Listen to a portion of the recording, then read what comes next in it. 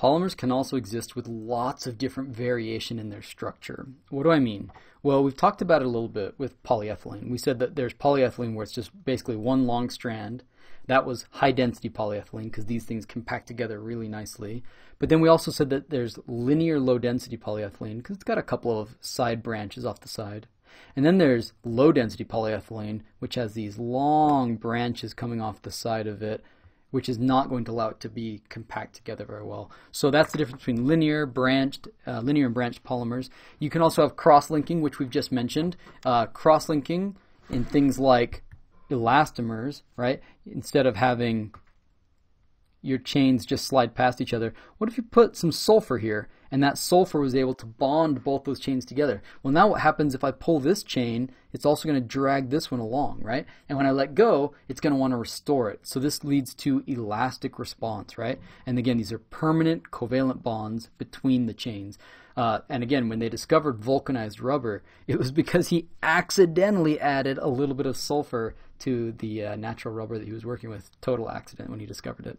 Okay, and then you've got network polymers. This is like the example of Bakelite. Remember, Bakelite had these benzene rings, and then off of those benzene rings you had CH2, you had CH2, CH2, and then you had an OH group.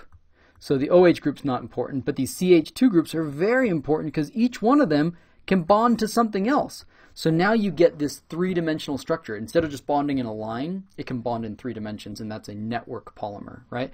It creates a similar effect to cross-linking. If you cross-linked everything, then you end up with a network polymer, okay? Now there's other things to think about. For example, there's molecular configurations. If the repeat unit is always the exact same way, the exact same order, then that's called head to tail. So take, for example, here, let's say you've got this, it looks like PVC, for example. If R was chlorine, if that's what your functional group was a chloride, this would be PVC. PVC can form head to tail, right? This is your head, and that's your tail. That's your head, and that's your tail. That's one way to put these together. But you could also do head to head, right?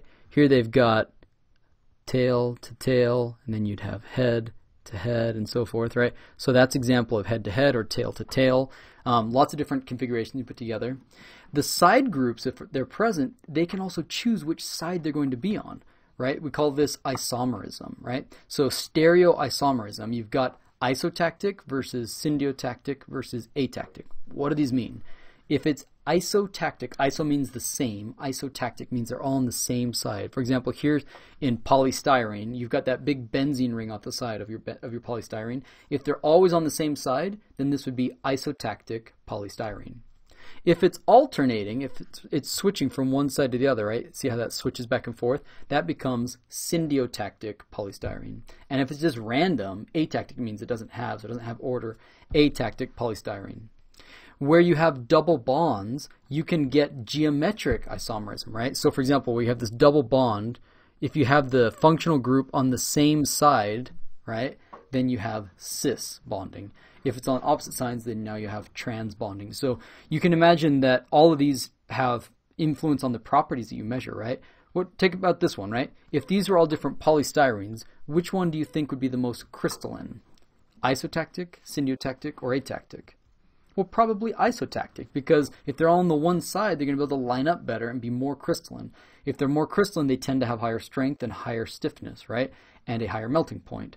If it's atactic, you get the opposite of all those properties. So understanding these molecular configurations has an impact on things you care about, like strength, processability, when it's going to melt, things that we care about.